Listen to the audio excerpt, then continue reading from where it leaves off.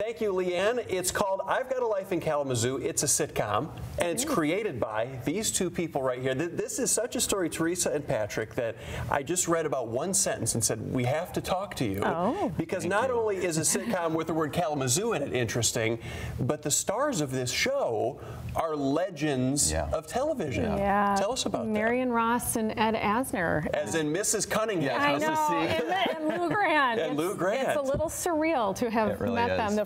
Well, this is your story when he was talking to Mrs. C on the phone for the first time. Yeah, she called to talk about some part of the production and everything, and I had not met her yet. So hearing that voice growing up and then hearing it over the phone, I just was like, really, is this happening right now? Because I grew up watching her, and I had such a connection to that show with my mother who passed away this year. So there was just this talking to TV's mom and thinking about my mom, and it was just amazing. And she's a phenomenal actress as well. You also have Vicki Lewis from News Radio. How far along are we in this process? We've been writing the show for some time. We'd been kind of workshopping it a little bit and sharing it with folks. We got really good feedback on a couple of scripts that we had done, and so we decided to try our hand at casting it, throw it out to some folks, put them in front of an audience, and kind of take it to the next level, so we're getting it set up to pitch.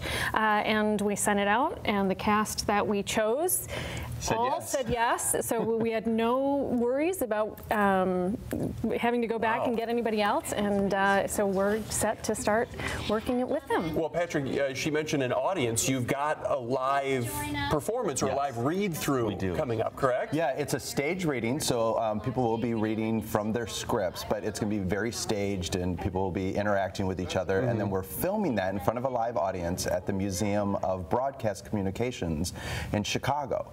So the show itself takes place between Kalamazoo and Chicago, and so we thought Chicago is a great place for it. We actually looked at doing it in Grand Rapids, and there were no theaters available at the time. That we had a certain window we could do it, truthfully, because of our cast's availability. So we knocked on the door there, and they said, why don't you do it here? And it's just lined up perfectly for us because of their appeal with classic TV, and they want to do more new media, innovative stuff, as we've been told.